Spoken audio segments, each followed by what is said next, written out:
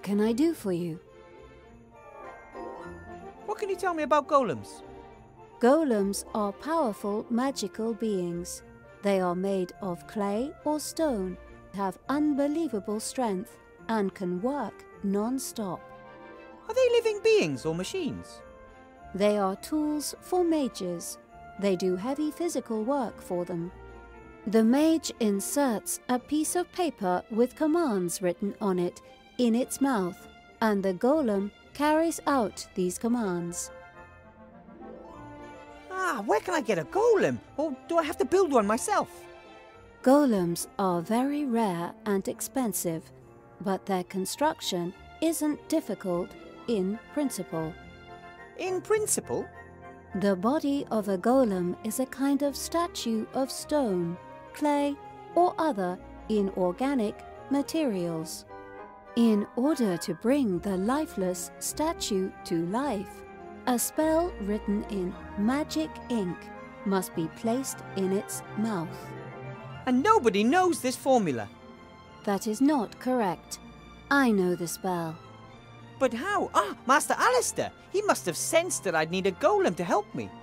The body should be easy enough to build, and you know the spell, so what's the problem? The spell must be written in magic ink. Some of the ingredients are very rare. Piffle, I'm good at finding rare things. What's the best way to go about building a golem's body? A golem needs a torso of stone, clay, loam, or similar. It also needs strong arms in order to carry heavy weights. And a couple of strong legs to move around on. Correct. The head of a golem must be made of clay and needs a mouth in which command notes can be inserted. That means I'll have to make the head myself. Unless I just happen to find a finished golem head lying around somewhere. What ingredients are needed for this magic ink? Does it have to be brewed like a magic potion? Like, stir 3 times to the left and then 4 quick turns to the right? I hope not.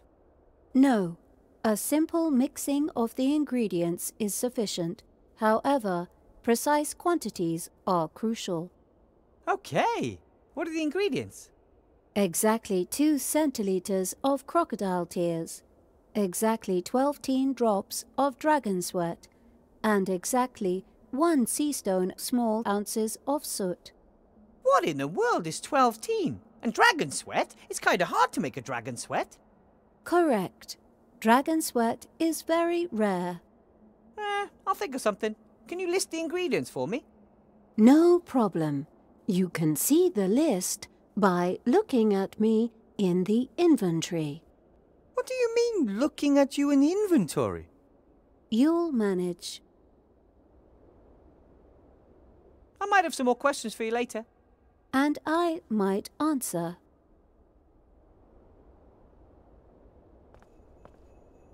Hello, Bill. Wilbur.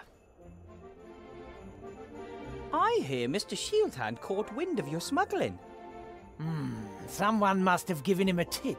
He's not exactly the sharpest tool in the box. Why are you telling me all this stuff? Bit about the customs, Mr. Shieldhand, the council leader. You're one of us. You live in the upper town. You're a professor at the magic school. Hey, tell me, you must have really bled the Archmage on that one, right? I mean, as the only available qualified mage. You probably get your weight in gold every month as compensation. Well, I get an apple, and I don't really like to talk about it much. I understand. In the end, the others want their piece of the cake too. So now you can just keep on smuggling your alcohol without worry? Thanks to you. It was a mistake depriving Shieldhand of his cut. One hand washes the other, and in the end, everyone's got more gold in their pockets. The system works. You're pretty good at numbers and measurements. I'd say. Can you tell me how much 12 teen is? 12 teen is a forgotten number, between 12 and 13. In the past, people counted more precisely, so there were a few extra numbers. Thor and 12 teen, for example. But I have to add exactly 12 drops of dragon sweat to a potion. Oh, exactly 12 teen. Well, that's something else completely. That's what mages always write if they don't really know themselves exactly how much of something they need. They don't want to admit it, and it sounds cleverer if they say exactly 12 teen rather than it doesn't really matter. But you should know that as a mage. Now I do. Do you sell crocodile tears? Can order them. Be here in 3 days. Ah, that's too late. Oh, the fine sir wants free overnight delivery, does he? Do you sell dragon sweat? Dragon sweat? That's very expensive. I was afraid of that, but I need it badly. I mean expensive like, I'll give you half of my kingdom and my prettiest daughter. Even you can't afford that. Too bad. I have to be going, Bill. See you next time. See ya.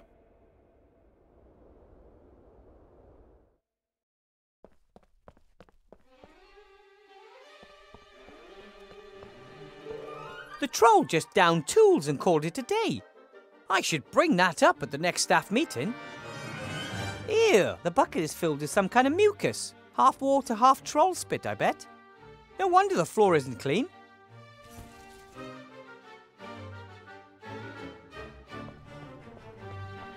Remy hinted that I should have a look around in there. Something about the headmaster isn't quite right, that's for sure. The door's bound to be locked. Wonder if I can crack it. The door handles look like stupid ears. That was either a coincidence or a silly designer. Oi, I heard that. You can talk. And hear. And who are you calling stupid? You can hear and speak. Certainly. Why? I mean, why must everything be alive? How could I hear the access code if I didn't have any ears? And how could I tell you the code is wrong if I didn't have a mouth? You have a point. I teach at this school and I'd like to get into the staff room. What is the code? I'm starting to get the feeling that someone's deliberately putting obstacles in my way. It's called life. No, I mean that quite literally, it's like there's someone out there, somewhere, who has nothing better to do than think up one problem after another for me to solve. There's no other explanation. I don't think I know the code. No entry without the code.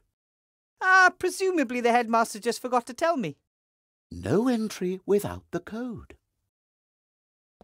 I have to get that code somehow. I have to go. I have something to do down in the town. I don't care. I'm just a door.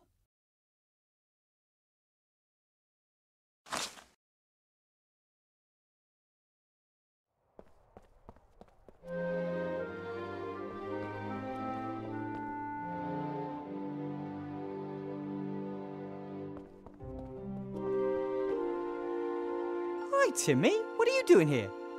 I want to know what's going on. All the rats have orders from my uncle except for me. I want to help too.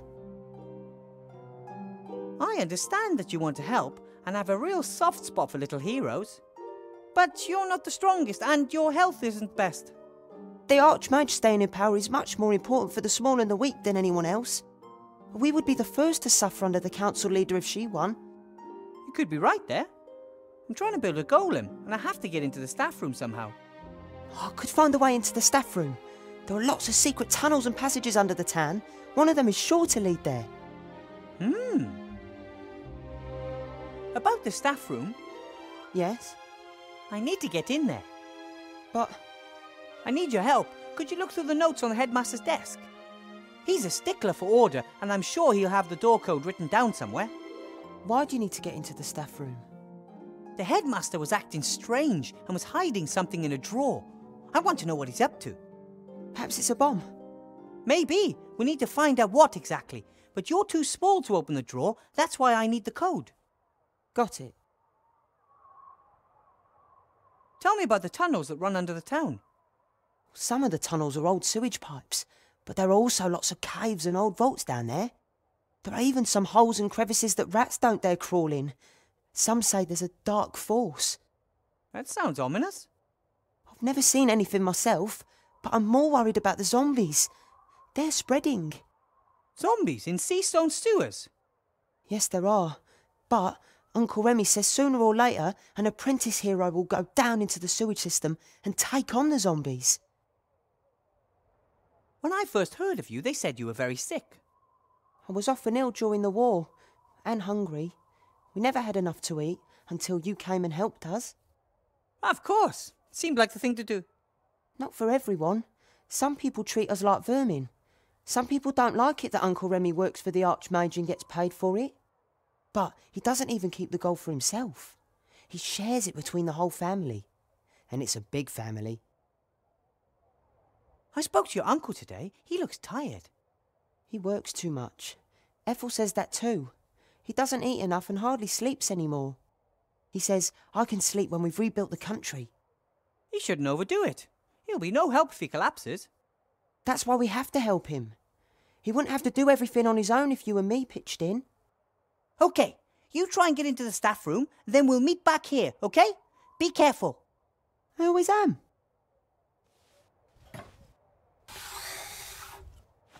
Hopefully that all goes well.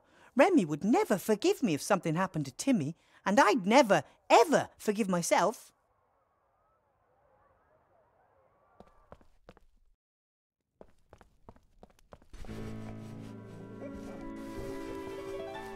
Hello, Sloth. Ah, Wilbur. Greetings. About the whole bringing down Bill thing, Yes?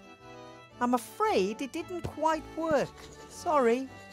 I wasn't exactly full of hope. And even if Bill did get his knuckles wrapped, someone else would have come and taken his place. It's the system that doesn't work. Broken! The merchants are all in cahoots and fix the prices among themselves. If you're a mage, Sloth, do you know how to build golems? I've never tried. You have? Tried long time to build golem, just too stupid. That's completely untrue. That was just playing around. So, I want to build a golem and I know the right incantation. Can you help me build one? No. I don't want anything to do with it. Really, Burr? Yes? What are you whispering about? I don't like whispering behind my back. Sloth always eavesdrop. Do you and Blout keep many secrets from each other? Not particularly. I just don't like it when Blout fiddles about behind my back. It usually ends in catastrophe. Maybe you're too hard on him.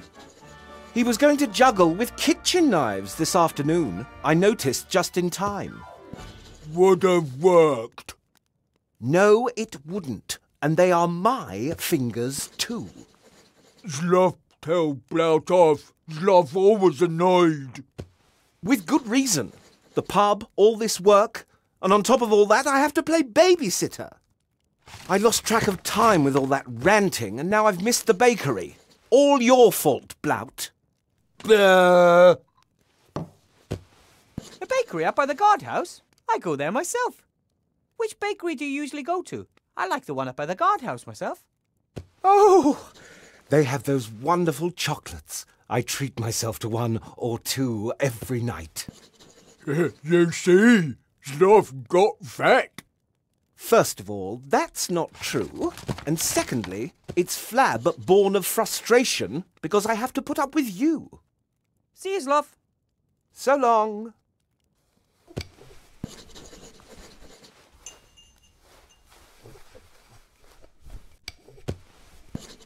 Hello, Blout. Willy Burr. Are you really sure you want to vote for Van Buren? Little woman with big hair knows what's what. Has lots of gold and lots of success. And you believe that if she's elected, you'll get the same? Sure, promise. Fine. But I think the little guy is better off with Archmage Alistair. Me not little. And when Blout's soon rich and powerful, little people shouldn't take away his money. Psst, Blout, what did you want to tell me? I won't say. You're whispering again. If we talk now, does Sloth hear us? Oh, just stop whispering behind my back, all right? Okay, sorry. Want non-alcoholic drink as apology? Oh, no. You might have tricked me with alcohol once, but never again. So Blout got you plastered? Sloth get exhausted from itsy-bitsy symbol of alcohol. Sloth like little girl with pigtails. I have alcohol intolerance, or perhaps an allergy. What did you want to tell me, Blout? No, Sloth eavesdropping. I say nothing while Sloth listening. Huh. I'm not going anywhere. Before I became a mage, I worked in a dwarven inn in the Whitebridge Mountains. You have stupid boss too? I am not stupid. Blout always have to work much more than Sloth. That's because you're so clumsy. We do the same amount of work. I might even do a little bit more. In too much work. No free time. Bye, Blout. Bye.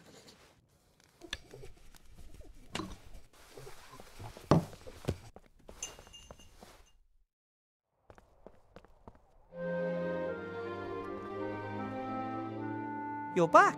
What did you find out? Lots of documents full of lists and numbers. Nothing suspicious. But I did find an entry titled door with 4 numbers underneath. 4, 60, 9, 41.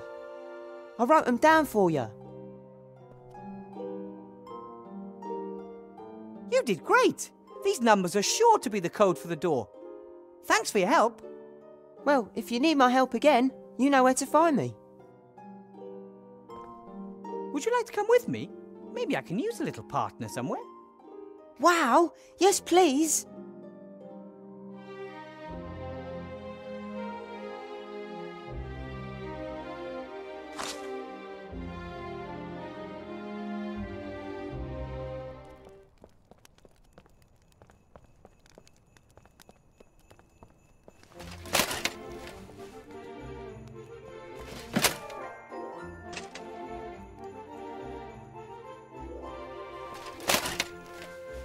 Hey, Timmy, do you think you could find a way into the bakery through the sewers? Of course I can. And maybe you could borrow a chocolate? No, but I could steal one. I don't know. I don't want to incite you into doing something illegal. It's not against the law for rats to steal food. It's expected of us. Really? Have you ever heard of a rat being thrown into jail for food theft? Ah, true. Off we go then. Hopefully it'll work.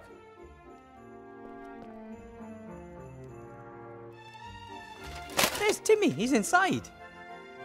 Looks like he can only carry one chocolate at a time. A red one. He understood me. He has the red wrapped chocolate and is heading up. What's he up to now?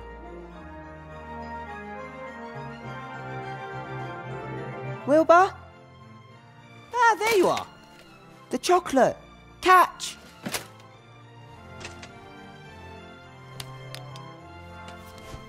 Now it's your turn. No need.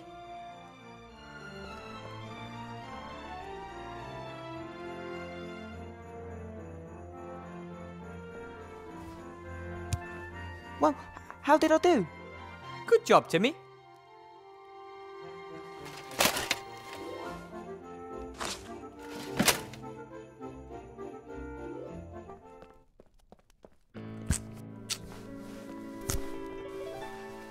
Hello, Sloth. Ah, Wilbur. greetings. Look, I got you a chocolate. Ah, well, the thought was there, but those are the wrong ones. The red ones contain alcohol. Alcohol makes Sloth tired. I'm afraid that's true. I only eat the blue ones without alcohol. Oh well, I meant well. See you, Sloth. So long.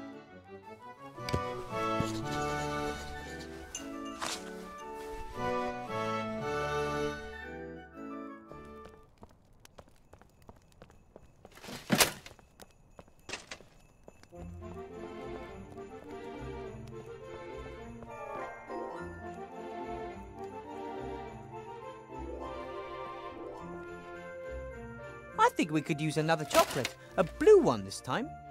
OK.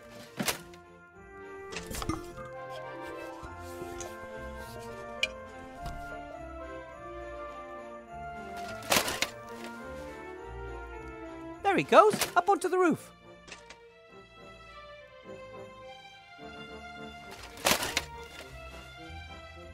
Catch.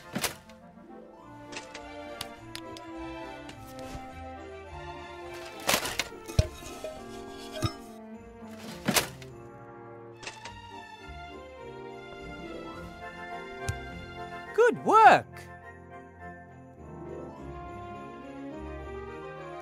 Right, I'll just swap the blue and red wrappers. Done.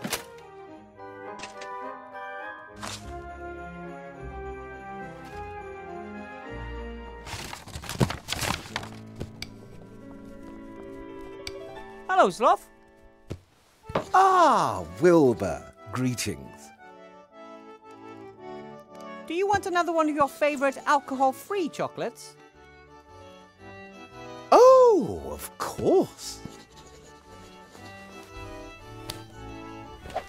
Oops. Ooh, ouch. Sloth KO. Very clever plan, Wilbur. That was a pretty hard thump. Perhaps we'd better call a doctor. No, Ogre Skull unbashable. Okay, fine, if you say so. What did you want to tell me, Blout? I hope it was worth it. Blout has golem. Or part of golem. Your brother's golem?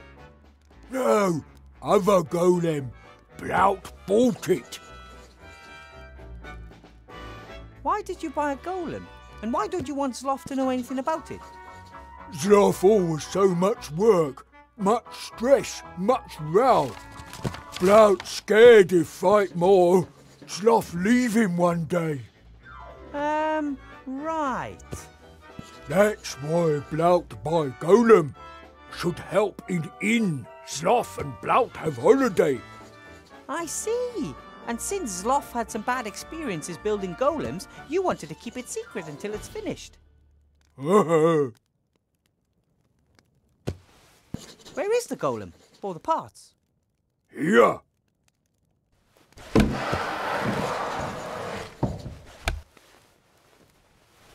It's broken. Yes, I see that. Blout buy more parts, then shout at until golem come alive. I don't think that will work. Yes, Sloth here and can play. Blout should not play with magic thingies. Wilbur must build golem, then Blout stop making fun of Wilbur's size. But you've never made fun of my size. Wilbur so small, mice call him dwarf. Blout not say again if Wilbur help. Okay, fine. How about this? I'll help you out and build the golem, but it's mine until the election, and I can do what I want with it. I'll bring it back after the election, and the golem can help you and Sloth here in the inn. Okay. Ooh, oh. What happened? Sloth sleepyhead. See you later, Blout.